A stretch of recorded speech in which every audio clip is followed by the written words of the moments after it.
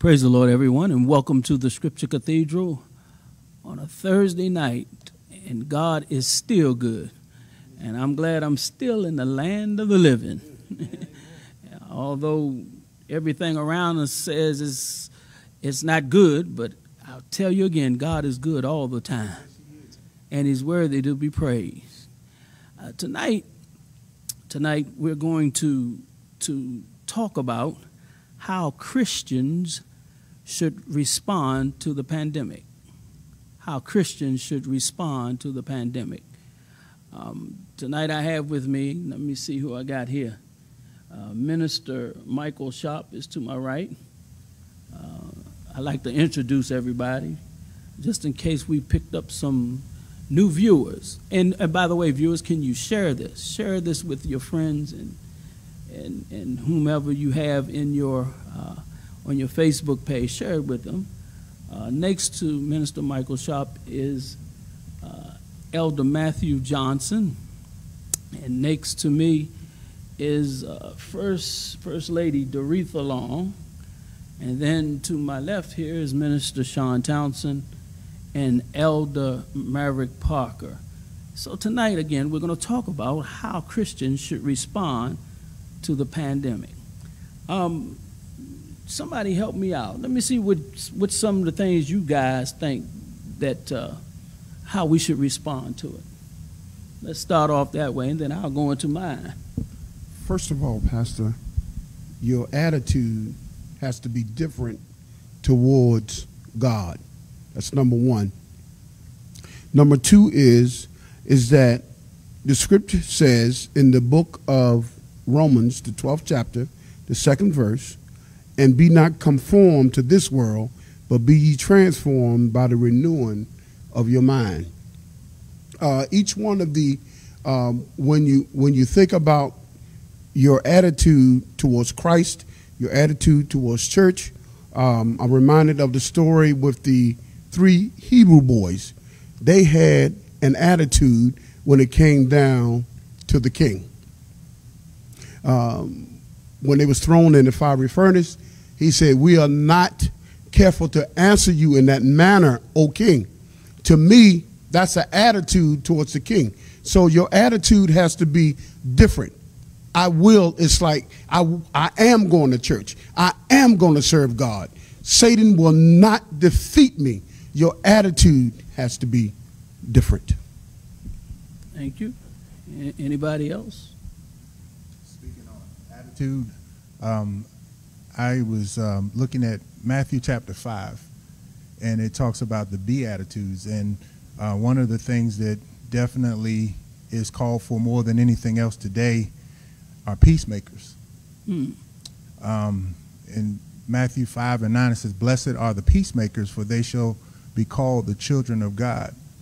And so God has left his spirit here with us to empower us, to keep us. And we're supposed to be able to share peace, love, and joy with the fruits of the Spirit with the people that are out here that are distraught and, in dire straits. And then verse 16 says, "Let your light so shine before men that they may see your good works and glorify your Father which is in heaven." So this time is not about us, it's about the kingdom. That's right. It's about the kingdom and kingdom folk. Kingdom folk. That's why I'm seeking God's kingdom and his righteousness. And the kingdom folk will be okay. Let me see. Let me see if I can go to what I have. Number one, we should not fear. We talked about that in our last time we were on, and we should not fear. We as Christians should not fear, knowing that our Heavenly Father will be with us. Matthew 28 and 20 assures us of this. If you read on down in that scripture, it says, "Lo, I am with you always, even until the end of the world." Anybody believe that? Is God with you right now? Right. Everywhere I go, everywhere I be, he's with me. He's with me. Just because we cannot have a service does not mean that God is not with me. I don't leave God at the church. I take him wherever I go. Absolutely. Because most people don't know that if you save, the church is in you. That's right. See, that's the misconception. The church is not this building. No, sir. No matter how beautiful this sanctuary is, this is not the church. Not The church is on the inside of you. We represent the mystical body of Christ. I have a portable church. Yes, sir. Yes, sir. Yes, sir. I can take it anywhere I go. And then I looked on, I said, well, Psalm 46:1 says, God is our refuge and strength, a very present help in trouble. And listen, America is in trouble, but God is my present help. In other words, God will be our refuge, which is a hiding place. And the reason he is a very present help is because when we call on him, he already knows where we are, and he already is ready to answer. Yes, sir. Yes, sir. He's a very present help. Sometimes in a case of emergency, you have to dial 911. That help isn't there at that moment. That's right. As a matter of fact, they'll try to keep you on the line and talk you through a couple of things. But when I call on Jesus, at that somebody say he was there all the time, waiting patiently. He's there. I want everybody that's viewing us tonight to know that God is there. Even in this dark hour, God is there. He's waiting on you to call on him. Pastor, the Lord has inclined his ear to hear the cry of his children. So when we get in trouble, you got to know who to call. That's right. In the time that we live in, and 2 Timothy declares that we are living in perilous times. When Paul wrote it, he was looking down through the scope of time, but now we're actually living in, because he said in the last days perilous times shall come, but now they're here. So now that they're here, and this is the interesting thing, when you shouldn't wait to get in until you get in trouble to do the right thing. But see, that's a good point, because most people wait until they get in trouble and then try to do the right thing. Case in point, some people they get behind on their mortgage and they don't contact the mortgage company. Yeah. They try to fix it themselves. But you got to have communication. You got to.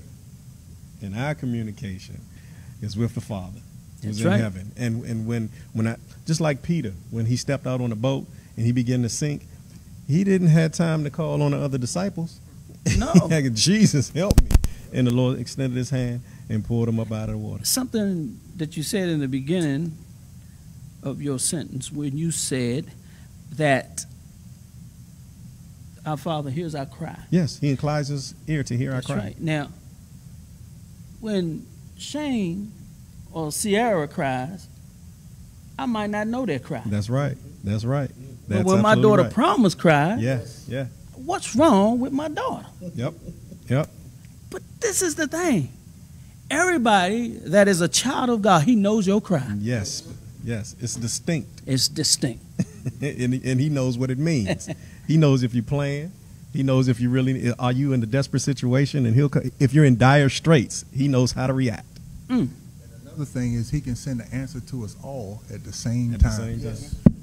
You know, and see, but the problem with that is, Minister Sharp, is we have to take heed to his answer. He's sending the answer now. Yes, Lord.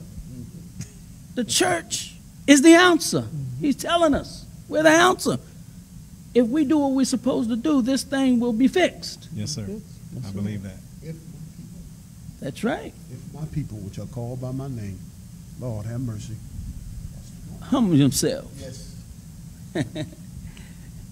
So, number one, we should not fear, because we know God is with us. Number two, hold on to your faith. Hebrews 11:1, and I'll be reading from the Living Bible. Says, what is faith? It is the confident assurance that something we want is going to happen.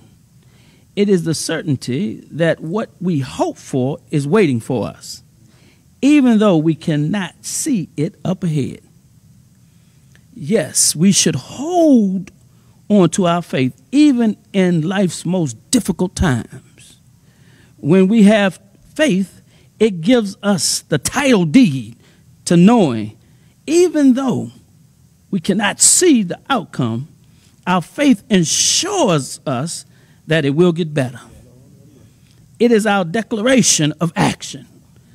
Your faith is your declaration of action. I'm going to ask someone that's looking at us, where is your faith?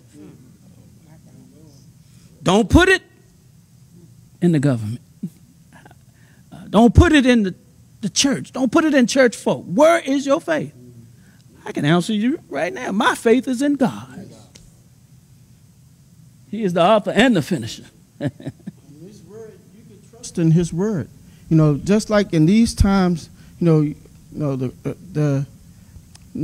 discussing what should we be doing in these times.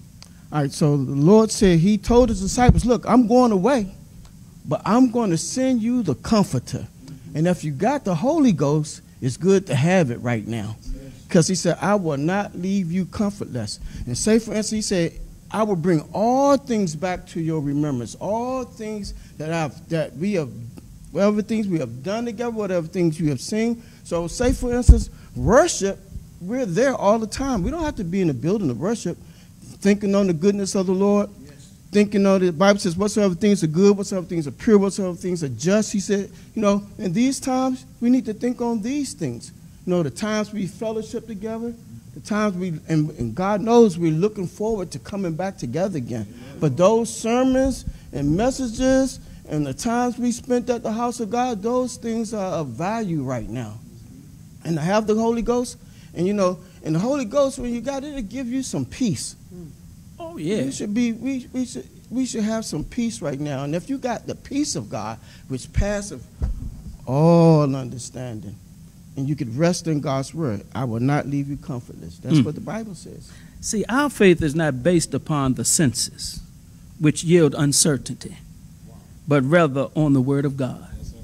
Somebody said, I'm standing on the word of God. It's never failed.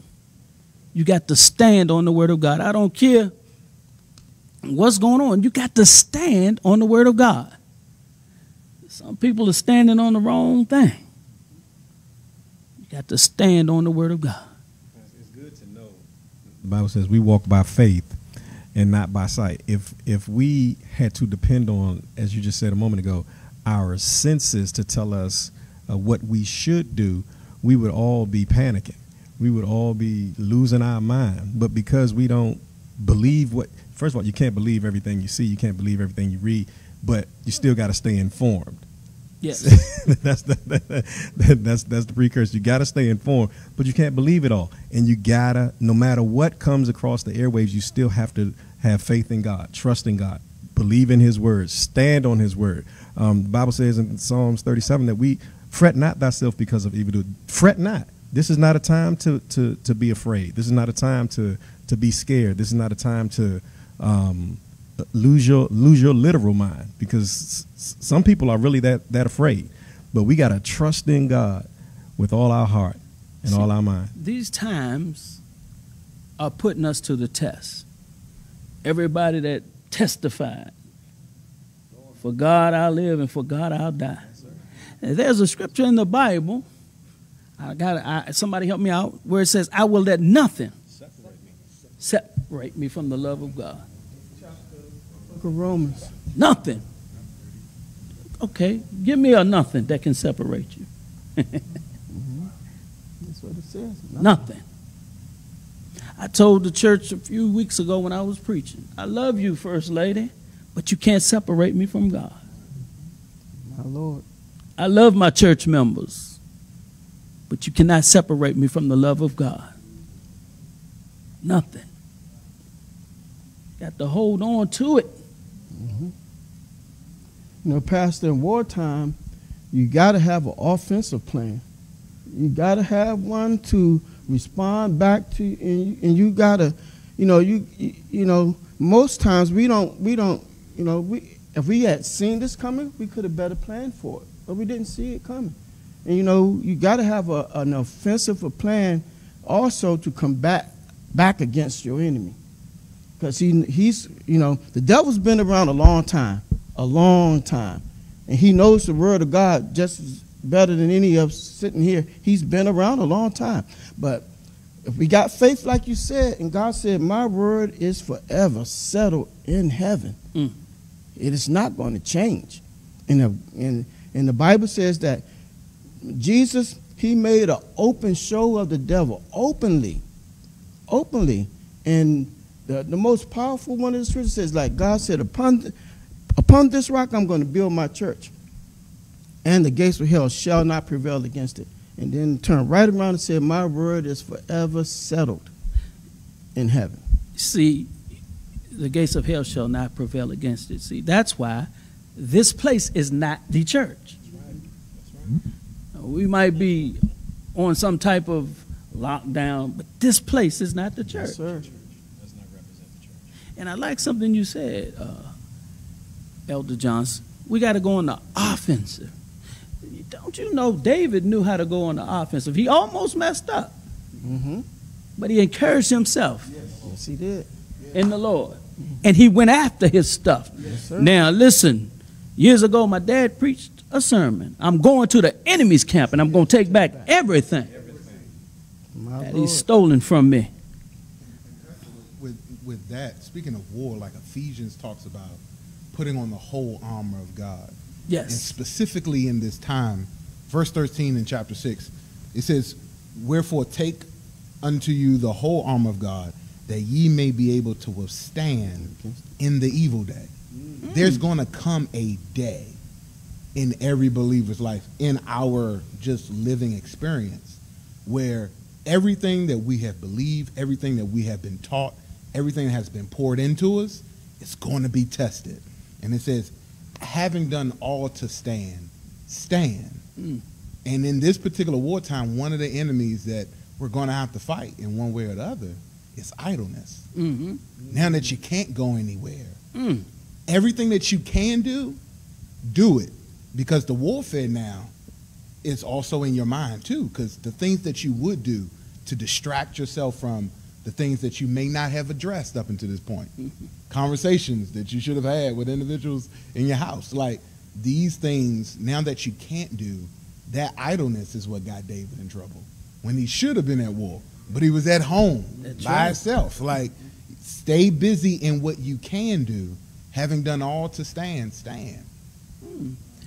See, what's going on now is, if you look at it, you're isolating people at home. I talked to your son, and I said, oh, you decided to come out tonight. He said, I couldn't stay in the house. We are social creatures. See, when in this situation, it messes with your mind. And it's interesting, Pastor, because back to Minister Sadi's point, there's an old saying, an idle mind is the devil's workshop. Yes. He is beating, well, for those of us who trust in God, maybe not so much, but we're still confronted with that issue that we have to contend with, the constant beating of having an idle mind. Now, what should we be doing now is the question of the night. We should be praying. We should be reading. We should be praising God every opportunity that we get. We can't not worship until we set up an atmosphere of praise. If we want God to show up where we are, we got to set that atmosphere that he's used to being in so that he can show up where we are. And that'll get your mind off of some of the idleness and Netflix and all this other stuff that we're looking at. I heard somebody say the other night, I'm Netflixed out. Yes, sir. How many more series can we watch? Some of this is a time for teaching. Because it goes back to the old days when parents used to sit down with their children and teach them about God. Sunday school teaching on Sundays when you can't get to church. How much word do you know within yourself that your child can say, yes, my mother do trust in God, or my father is walking upright before God. So what are you living in the house not so much outside the house. Now you got to show it on the inside to teach your children to believe in God, that when trouble do come, that you know how to stand, because they're not going to be kids always. So you have to train up a child in the way it should go, and so when they get old, it won't depart from it. But how much have you learned? And that's the thing. What do you have on the inside of you? Do you have enough to teach somebody the truth of God's word, to trust him, that even in this day and time, what we're supposed to be doing is training, teaching our child how to pray, teaching them how to read the word of God, teaching them not to fear. Because the only way you learn how not to fear is you're taught this, and you're taught it through the word of God. So if you don't teach me no word, you just teach me the TV, and that's all I'm going to look for, is the television. But when the trouble comes and you have taught me the word, I know how to stand, even though I might be young to you, but in the spirit it's still the same. Spirit isn't based on the age, it's based on what you know the spirit can do. I'm glad you say that, because I can feel what my mom and daddy taught me now. I told my wife earlier today, I'm so glad that my father mentored me. And now I know how to fight against the enemy. And not only did he teach me, but he showed me. You got to understand that. That's right. Teach your children. We're in a spiritual warfare. Pastor, this is a great time for the families. You know, we all have these times where we're constantly going and coming and going and not really taking time out, and God has slowed everything down and shut everything down. So now we have to focus on those that we're supposed to care the most about, which is our family members. And like First Lady said, teaching, first people that we need to minister and disciple are people in our homes. Yes. And so, you know, I just speak on what we've done recently. This has been a powerful time for us as far as prayer is concerned as a family. You know, and when you miss that, and many times you try to not do it, kids, if they've been taught right, they'll say, hey, aren't we going to pray? Mm. I got called out twice. By your daughter? By my daughter, She's only, what, 6? she's 6 years old. Wow. Yeah, and we started that tradition since we been home, like morning devotional. And it's like, all right, we take Saturday and Sunday off. It's Monday, Daddy, let's go. And they'll keep you on track more so than anything. And to your point, it's the integrity of, are you going to keep your word, or are you going to stay steadfast into what you say is important? Because kids learn your priority by your choices. Wow. Yeah. Mr. Saw said a word that people don't like to hear anymore. He started a tradition. Now, some traditions, as we know, they are beneficial. Yes. You can try to figure out where it came from and all of that, and that's all good and dandy. But a prayer is if you want to call it a tradition, is a good tradition. Coming to the house of God, no matter what's going on, is a good tradition. Trusting and praying to God is a good tradition. Fasting is a good tradition. We should not forget about these things, because these are the things that have brought us to where we are today. Now, on that note, I believe the church has to get back to some of those traditional things. Yes, sir. Yes, we do. Got to get back to them. That's how we're going to win. And the litmus test is going to be when we return. That's right. When we had off season, our coach used to give us a pamphlet, off season workout. Yeah. And you got to mark and you got to make your progressions. And as soon as we come back the first day, we running. We're going to see who's been doing what they're supposed to do. That's right. While you were at home. Now it's off season. I'm not going to be there. Nobody's going to wake you up. Ain't going to be no whistle. You know what's expected of you. It's in the book. We gave you a book before you left. So what you're saying to me is, at this point, I should be able to call any preacher and say, come on, you got to preach. Yes. At any time. Any deacon. At any Come on, you got to be, missionary, come and teach. You got all this time.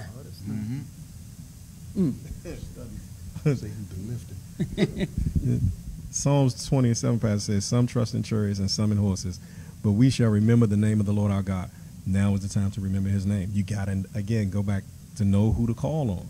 Yes. During this off season, as you so eloquently put it, you better know who to call on. Yeah, you see, I used to hear preachers preaching and say, "What you gonna do when you can't get to the pastor? What you gonna do when you can't get to a saint of God? What you gonna do? You better learn how to pray for yourself." God, you see, He knows how to make us realize who He is. Let me move on a little bit. Number 3, we should be the church. We should be the church. We shouldn't try to be anything but the church. Matthew 5:13 says, "Ye are the salt of the earth. But if the salt have lost its savor, wherewith shall it be salted? It is thenceforth good for nothing, but to be cast out and to be trodden under foot of men." In the midst of fear and uncertainty, Christians have a tremendous opportunity to be the salt and the light of the world. Salt is a preservative. We as Christians should hold things together during the tough times. Imagine what the next few months could look like if the church took the lead on giving, compassion, and community care during this trying season. What an impact we could make and what a light we could be. The church has to be what the church is. Yes, sir. We are the salt. I don't want nobody foot trodden over me. We are the salt of the earth. Number 4, we should continue to pray. 2 Chronicles 7:14.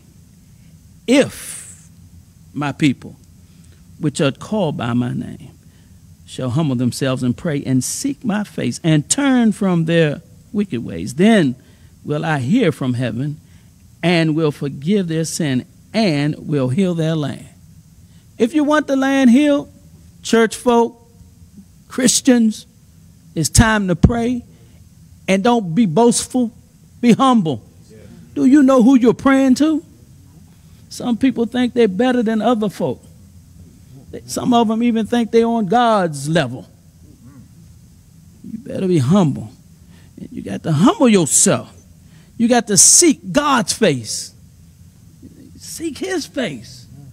Seek ye first the kingdom. Seek Him. And turn from their wicked ways. And again, I'm going to tell you, there are some people that are in church, some leaders that are doing wicked things. God wants them to turn. Turn. Repent. That's what turn means. Repent. And don't go back to it. Then will I hear from heaven. You said His ear. That's right. And will forgive their sin and will heal their land. This land needs a healing. The church has to be the one that brings the healing. Yes, sir. I cannot drive that home enough. That's the only God-given avenue for sin is the church of God. The blood of Christ, the church of God, the preached word of God. It is the only solution for a sinful, fallen world. Got to come back to God.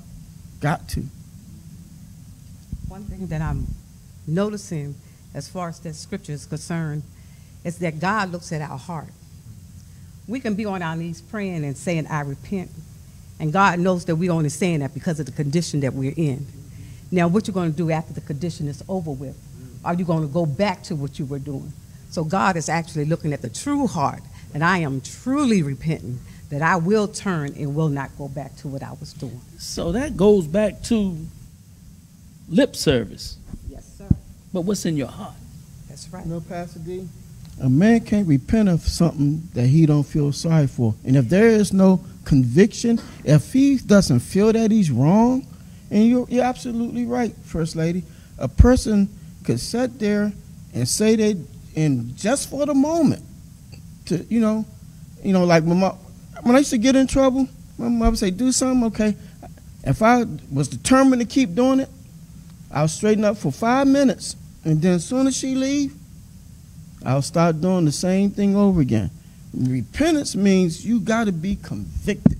So, Elder Johnson, people, as long as they're in an atmosphere of church, they repent.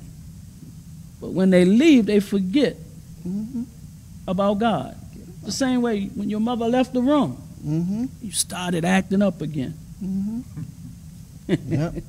Started acting up again because you, it's like when you look at the gospel, like in the book of Acts, when Peter opened up the doors of the church, when he got finished and told them that they were guilty of murdering the Son of God, the Bible says that they were pricked in their heart. That means they felt it. And the only way a person, it's almost like, say, for instance, we had this conversation before. A criminal should not feel comfortable in a police station, knowing that he robbed the bank or murdered somebody, and then go, anytime you see a cop, he's going to feel uncomfortable. Watch this, though. I'm going to show you when they feel comfortable. When the police is dirty. Yep. When the preacher is wicked. Yep. He's comfortable. Some of the stuff that they're doing it with the preachers. And so they feel comfortable. Feel comfortable. I can't tell you, and you can't. If the blind lead the blind, they both going to fall in the ditch. That's right. This is perhaps the greatest altar call that could ever happen, because anybody who is serving eye service, when there's nobody looking at you, are you going to move? Like, now there's nobody but you and God now. That's right. And anybody that you were with, you're not with physically, at least, anymore, right? So if there's any repentance that happens now, it has to be true, because you're not doing anything to appease somebody who sees you. You're not doing anything just to, properly respond to whatever is being asked. Man, the repentance that happens in a closet is true repentance, because now you're not trying to save face or repair a reputation. Only you know what you need to repent from. Wow. Sometimes you can repent, but after you get up, sometimes you have to change your environment. Because anybody who talks negative to you is not looking for you to live. They're looking for you to die. But when you speak positive words into me, it's for me to live.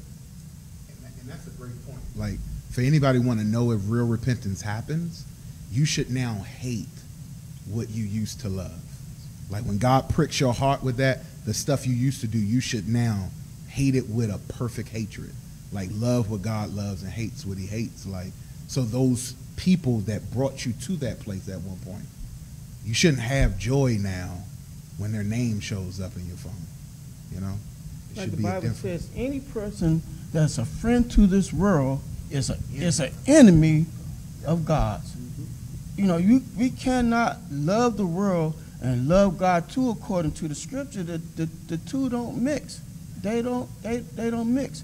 It's almost like, I noticed that the devil ain't gonna never get saved. He ain't gonna do it. It ain't gonna happen. We got everybody speaking in tongues now, everybody dancing, everybody shouting. But the rules of holiness will never change. The foundation of Christ, nevertheless, the foundation of God, it stands assured. It is built up upon the apostles. Like, we can't go around that. Like, they talking about getting rid of it. It's not going to happen. And the message of the cross will always work. And like I say, repentance will only happen when a man feels convicted. And a man getting a house ain't going to convict him. He getting a car ain't going to convict him.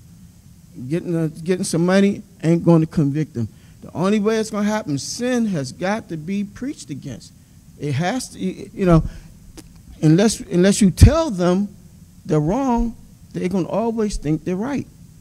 And right now, I don't know,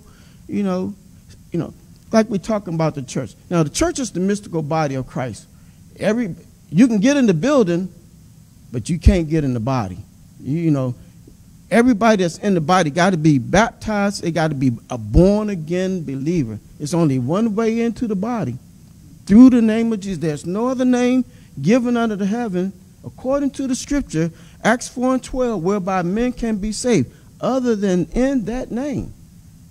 You can't dodge around. There's no other plan. One Lord, one faith, one baptism. There's no way around that. For anybody that's listening, Pastor, and I've had conversations more so with my demographic. When you hear the word of God, it is supposed to get you where you supposed to be. It's going to meet you where you are, but it's supposed to get you where you're supposed to be. So that prick that you talked about, it happens for each and every one of us. If you don't feel a prick, God ain't talking to you, or you're not being honest. And there is an impulse to fight against that.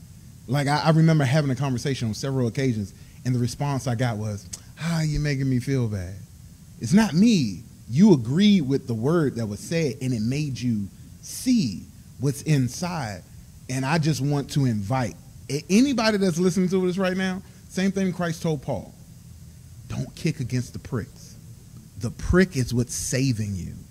But if you ignore it over and over, and the moment you lose your conscience, you don't feel bad anymore, you're done. But as long as you can still hear the word and it pricks you, don't kick against it. So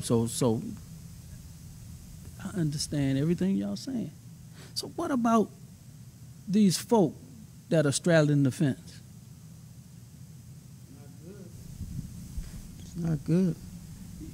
See, straddling the fence to me is like somebody saying, Pastor, I'm going to the store, but can you give me a little bit more money just in case? So what they want to be on the world side, and they want to be on the church side. And God don't like that. He's going to vomit you out of his mouth. He would that you were either hot or cold, right. but not lukewarm. Lukewarm. And you talk about, Pastor, straddling the fence. The Bible declares that God said, you can't serve me and mammon. Right. You can't serve God and the devil at the same time. You are torn between two opinions. And you are betwixt between two opinions. And nobody can survive being torn apart. So you got to make up in your mind, saint or sinner, who are you going to serve? Who are you going to live for Christ, or are you going to go and have your fun and live for the world? But know that after we close our eyes for the last time, that's not the real death that we need to be concerned about. There is another death that people don't talk about. The lake of fire is that second death. There's a judgment that's coming, so we got to make up in our minds now, for God I'll live, and for God I'll die. That's like, I used to watch movies, horror movies, suspense. They take two cars, and the rear end of both cars are there, and they'll take a person and tie them to both cars, and both drivers put their cars in drive. What's going to happen? Tear them apart. That's right. That's just like a person putting their hands to the plow and looking back. He said, you're not fit for the kingdom of heaven. Let me show you something. The other day, let me admit it, me and my wife was in the car. And I looked down while I'm driving at my phone. 1 second. When I looked up, I was headed towards some trees. So with that plow, when you look back, see, you think you're going straight, but when you look back, you done went left or you went right. You got to keep focused and keep moving. Again, when, was it Peter? Yeah. He walked on the water. As long as he kept his eyes on Jesus, everything was okay. But when he took his eyes off of Jesus, he began to sink. You got to keep focused. So, Pastor, that's just about what your topic is talking about. Mm. Where we are now, we have to stay focused. Yes. We have to realize that it was God who saved us, and it's God who's going to protect us, and God is going to be the one who's had the outcome. Because he's God and you don't know what he's going to do. That's why he said, take no thought for tomorrow, for it to take care of itself. No matter where we are today, we don't know what's going to happen after we walk out this door. You don't know. So what you have to do is just stay focused and keep moving and trust in God. That's all you can do. So we should continue to pray. How should we pray? 1 Thessalonians 5:15 teaches us to pray without ceasing. Does that mean you have to pray all the time? All the time. Sitting here praying. I've fell asleep in my bed praying. Thought process, Pastor, these spiritual thought process that, through the day, it's almost like being God's child. It's like, how can you go all day without saying nothing to him? Without having that, it's like something. It don't have to be every second, but at least every other hour, something. A song, a message, or yes. Should be. And the thing about it is, you don't always have to have no long drawn out prayer. I could be praying right here and y'all don't even know it. That's right. God help me. 3 words with the right attitude and at the right time, at the right saying. That's more powerful than a whole hour of prayer. The only thing we need him to do is answer it and send help. And the prayer isn't always asking. It's thanking him and just Yes. loving him for who he is. It's that relationship that you just say, I appreciate that you woke me up this morning. Thanking you for having my right mind. Thanking you that you kept my family. Thanking you that I'm here today. So it starts out with that relationship of just saying, God, I acknowledge that you're here. If you don't acknowledge me, I'm not going to acknowledge you. But the moment you show up and just fall on your face, or you're sitting in your chair, or wherever you're doing, you just got to automatically acknowledge him for who he is. Because we had exalted so many things above God. Now he wants to be acknowledged. You forgot me. You forgot I was the one that woke you up this morning, not the clock. So you forgot me. So now I'm going to do something to make you remember who I am, because you have lifted up your pastor, you lifted up your family, you lifted up everything, and you forgot to exalt me, because you said, if I be lifted up, I'll draw all men unto me. And what you've been doing is drawing people unto yourself and not to him. See, and while we're right there was a lady in the Bible. The man of God came. He came by and he said, by this time next year, you're going to have a son. And they built him a condo. I brought it on up to 2020. And he came, and at this particular time, the man of God was gone, him and his servant, and she had a son. And the son was in the field with the father. Some say he had a sunstroke, whatever. But the son got sick, and he died. Listen, I'm going to show you where I'm going. Scripture Cathedral, you got to know who your man of God is. Let me tell you why. The boy died, and the mother never told the father he was dead. She said, I got to get to the man of God. Long story short, she got to the man of God, and he said, tell her it's well. On Sunday, my wife got a call, and the person said, I need Pastor D to pray for my brother because he has the coronavirus. He's in the hospital right now. I need him to pray for him. She wanted me to pray for him. She called I told my wife, get on the phone. I was sitting in my car, and I prayed with her.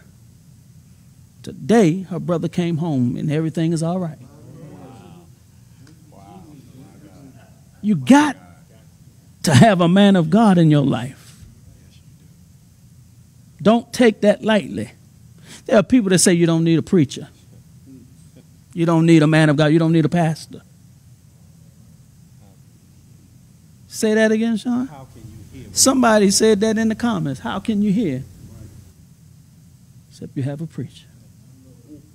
You got to have a man of God. It's vital. And you got to be able to get to him.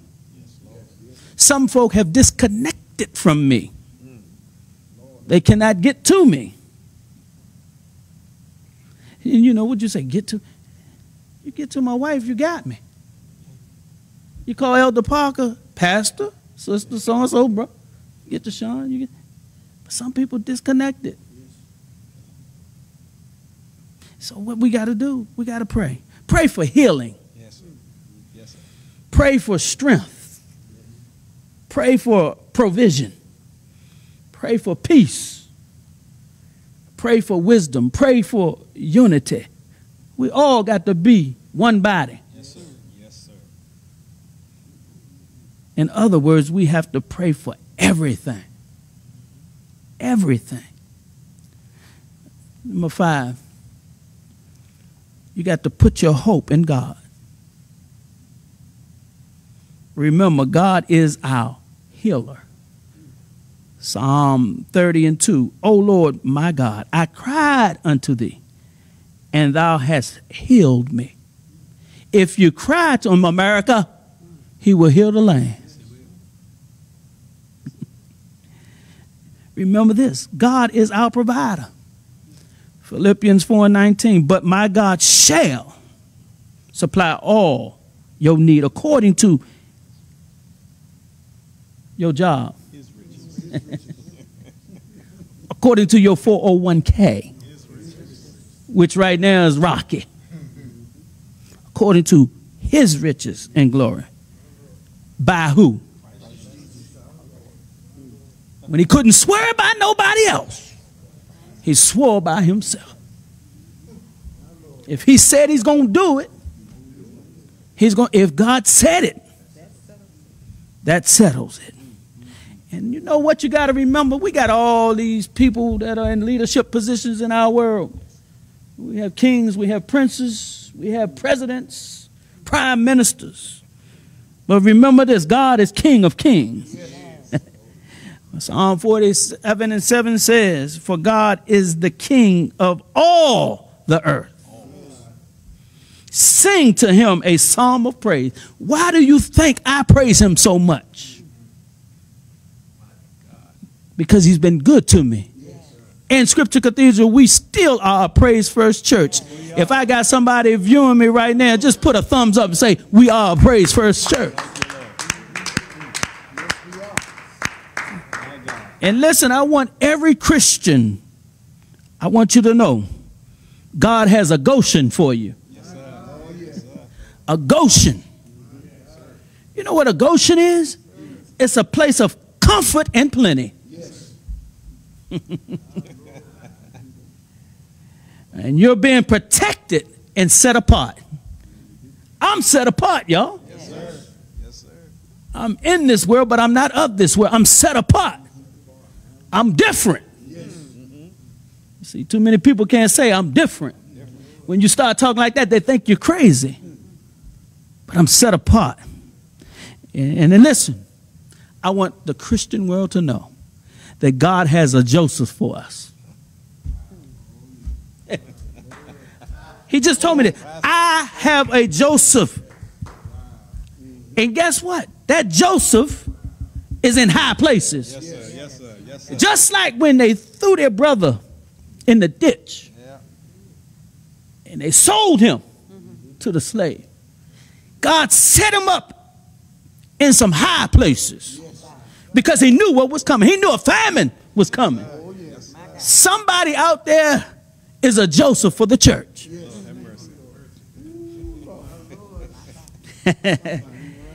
And high places. And they're going to get the church through this. Does anybody have a Goshen? I'm glad I have a Goshen. Everything was happening, but it didn't touch Goshen. This thing will not touch the body of Christ. I got a Joseph. I got to go find my Joseph. Y'all not understanding. It was so long. They had forgot, some of them, what they did to their brother. They didn't even know him when they saw him. That's why you got to watch, oh my God, how you treat people. Yes, my God. You ever met somebody some years ago, and then you go in and you pass them in a mall somewhere, and they be like, hey, you remember me? You be like, who are you? Joseph's own brothers didn't even know who he was. And the thing about it is, the king told him, go ahead, fill up this stuff. Go ahead. Called him to the side. Hey, go ahead, put it on. Give him some more. Give him extra. That's what God. That's right. That's what God's getting ready to do. He's getting ready to bless his people. He's going to bless them. That's why I put my hope in God.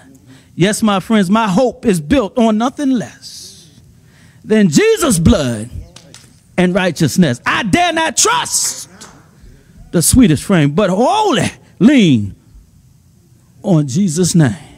On Christ, yes, sir. The solid rock I stand. All other ground is sinking sand. I'm glad I'm standing on the rock. Yes, sir. Yes, sir. Anybody on the rock tonight? Yes, sir. Anybody viewing us? Are you on the rock tonight? Stay on the rock, y'all. God is getting ready to bring us out of this. And listen, while I'm right there, I don't know if I have some pastors on here. Listen, we're supposed to be the leaders. We need to get together. Stop going against each other. Get together. Let's get together. We got to fight this thing with everything we've got. There are no, what they say, big what? Big eyes and little U's. We got to get together, pastors. We got to get together because this is affecting all of us. I don't care how big or little your church is. It's affecting all of us. But as long as we stay on that rock, it shall be well. Because everything is going to be all right. Can y'all say that? Yes, sir. Everything is going to be all right. That's why, again, that's why I'm glad that the founder put the DNA of Scripture Cathedral to be a praise first church. And we just don't praise him when everything is going well. We praise him all the time. In everything. I will bless the Lord at all times. His praise shall continually be in my mouth. Not just when I got money. Not just when everything is going right. If I'm sick, I'm going to praise him. I never forget when I was sick in 2009, I was laying on the bed with my eyes closed saying, thank you, Jesus. You got to learn how to praise him no matter what. Some folk won't praise him. They say, don't take all that. I beg your pardon. It takes all that and more. Just like David, when he came into the city, he is a king. He didn't have to dance like he danced. He told his wife, if you think that's something, come out here tomorrow. My God, man, what more can you do? You done stripped down. Come out here tomorrow. You got to praise him. The only way we're going to get out of this, we have to praise him. We have to pray. And we have to give him everything we got. Yes, sir. Yes, sir. Yes, sir. Scripture Cathedral. Your pastor loves you. I miss you. Y'all some of the best members in the world. But can you imagine what it's going to be like when we come back together? When all God's children get together. They talking about hell. I'm talking about right here. What a time. What a time. What a time. Look, I might not even preach. We just going to dance.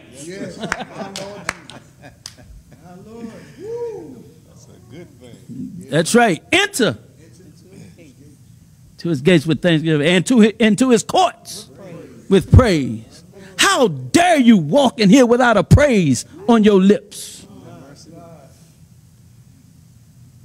Better learn how to praise him. Teach your children how to praise him. Matter of fact, I told Minister Sharp, his daughter was on social media showing the different kind of shouts. She's a church baby. You got to learn how to praise God no matter what. I don't care what it looks like. Listen to me. Every child of God, it shall be well. Because God is your protection. He has you under his wings, under his shadow. And we're going to be all right. Let me see. Minister Sharp, can you pray for us? Yes, sir. Somebody needs this prayer, man. Somebody looking at us needs this prayer. Lord Jesus Christ, we thank you for allowing us to come together for this opportunity to be a blessing to the body of Christ for Scripture Cathedral. We thank you for our leader. We thank you for your protection. We thank you for your covering throughout this time. We thank you, Lord God, for all that you continue to do for us, oh God, the provisions that you continue to make for us, oh God. There's somebody who stands in the need of a miracle even right now, Lord God. A miracle of healing, oh God, a miracle of deliverance, a miracle of salvation, oh God. And we know, Lord God, that you can do all things but fail, Lord God. We put our confidence and our trust in nothing else but you, Lord God. Your blood prevails over every situation, oh God, every circumstance in our lives, oh God. And we thank you, Lord God, for all that you have done, all that you're going to continue to do. And we thank you, Lord God, that it shall be well, Lord God. Continue to keep your people covered and under your blood, oh God. We love you, we honor you, we praise you, Lord God. Help us to surrender completely to your will. Let your will be done. We give you all the glory, honor, and praise. In Jesus' name, amen. Amen. And listen, if you need prayer, all you got to do is pick up your phone and dial this number, 202-483-9400. That's 202-483-9400. Or you can dial 301-333-5300. Once again, that's 301-333-5300. And listen, if you get an answering device, just go to extension 206, and we will get back with you, and we will pray with you and for you. And according to your faith, everything will be all right. And listen, to my Scripture Cathedral family, y'all know this is Thursday night. I want you to plant a seed of $18 right now.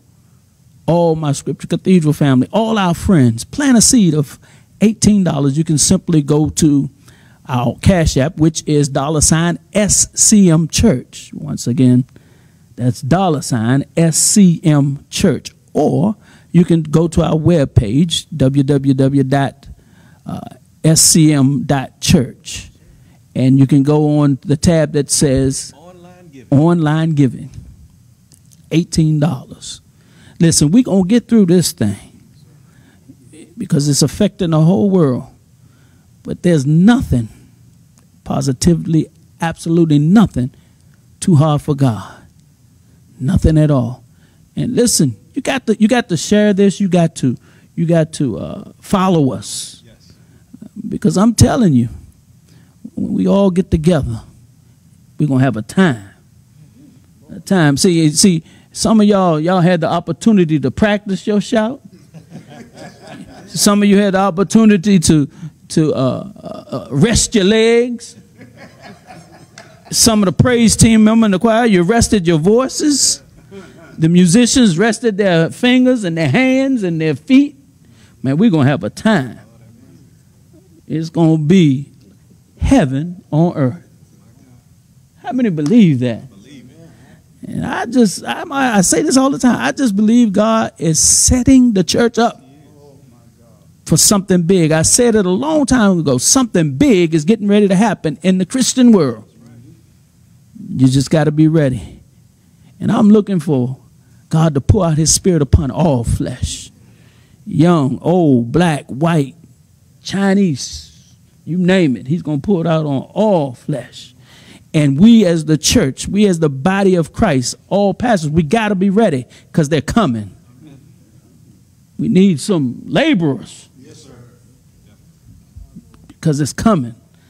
The harvest is plentiful, but the laborers are few. I'm going to say it like this. We better get ready. We got to get ready because I just believe it's going to come on us and overtake us. Yes, sir. Yes, sir. And this time, it's going to stick. Because we have never in the history that I know of been to the point where we've been not able to come to church for going on 3 weeks. Never. And again, that's why you got to learn how to make your church right at home. Take one of your rooms, make it a prayer room. Get your dance on in your kitchen, your living room, your dining room, your bedroom. Turn your house into a church. Yes, sir. Scripture Cathedral, I love you. I miss you. And I hope to see you soon. God bless. Peace.